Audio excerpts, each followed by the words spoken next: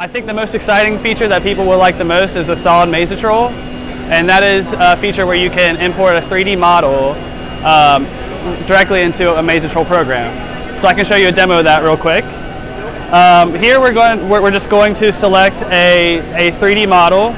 We have a few here, and I think maybe this one will work for us. And then you have to give it a name. We're just going to use test for our purposes right now. So this is the part. We're going to finish this section, and then we need a workpiece that we can cut this out of. So we just find a workpiece from our database that we think will fit. This one looks like it'll work. So we can go ahead and use this. Let's see.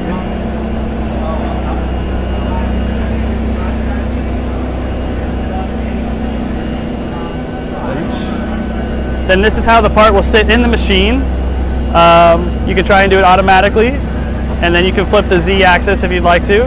I think that one looks fine.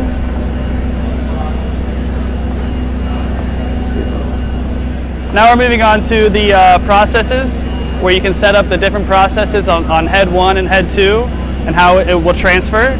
So here we can set up where you would have the processes for head 1, and then this is the processes that would be on head 2 in the blue. So that is set up, and we can finish that portion. And now it's trying to generate a Mazatrol program from the 3D model.